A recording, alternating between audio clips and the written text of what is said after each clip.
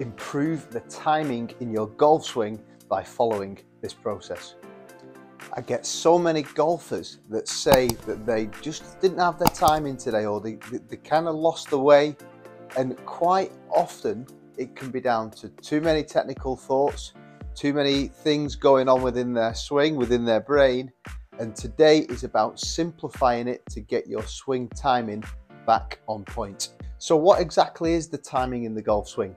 Well, to me, it's the coordination of your body between your body and the club to get that contact on the ball, to get some consistency, the timing of all of the body parts and the club working together to get that strike. And the first thing I want you to think about in terms of getting that timing, getting that good tempo in the swing, is think about the pressure in your grip. Okay, so if we're saying 0 out of 10 would be letting go of the club and 10 would be strangling the club, I want you to think of about a 3 out of 10.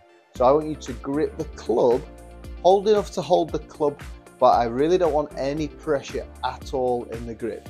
As soon as we do that and we address a ball here or as a practice swing, there's no tension in my body.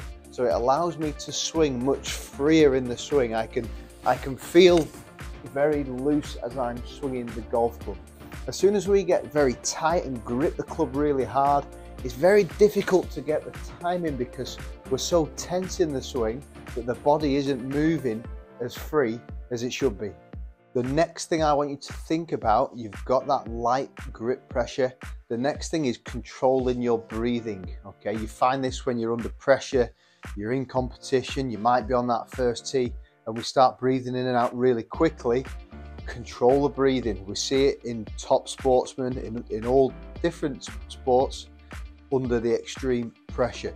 Control the breathing. Breathe in and out really slowly, and that's going to help you stay nice and relaxed and help control that timing. Okay, so now from a swing point of view, as I said, a lot of people, when they struggle with the timing, they're struggling with the rhythm, they've got too many technical thoughts. Okay, so I want you to just empty your head, especially do this in practice, and I want you to hit some very slow swings. So if we're saying your swing is 100%, I want you to start off with 50% max. Okay, so you're going to grip it really slowly, practice the breathing techniques, and I want you to swing nice and slow. Again, no swing thoughts at all.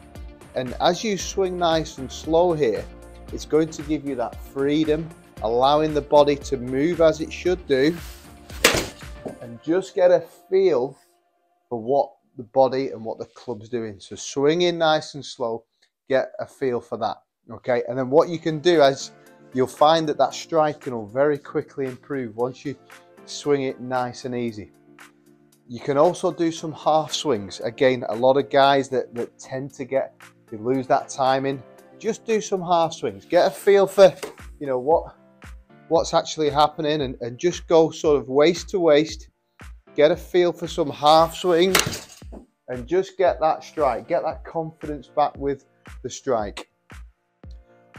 As you develop and as you get into the full swings, one thing that I see with all top players is a smooth takeaway. Okay, so quite often if you lose your timing, you lose that rhythm, we tend to snatch away. You know, we've got that tense grip, we're snatching away, and it's very difficult to get the timing. So, you know, the one player that comes to mind in particular, when I was growing up, Colin Montgomerie, very slow, very smooth takeaway.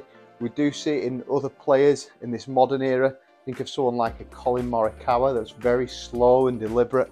And as we have this slow takeaway, we can very smoothly and get into our swing, get the timing right rather than snatching back, and that technique can kind of go all over the place.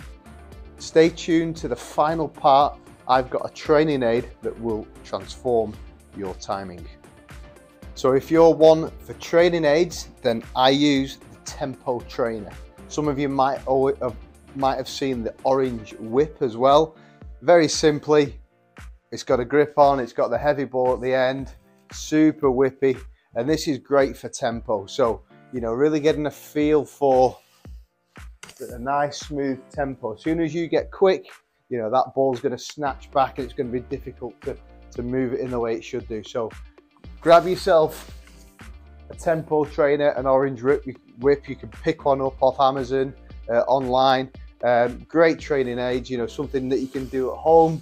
Perhaps you could use it to warm up with, but it's really good for improving your timing, improving your tempo.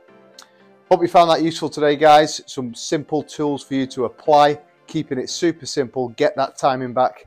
As always, post any comments down below. Look forward to seeing you again very soon.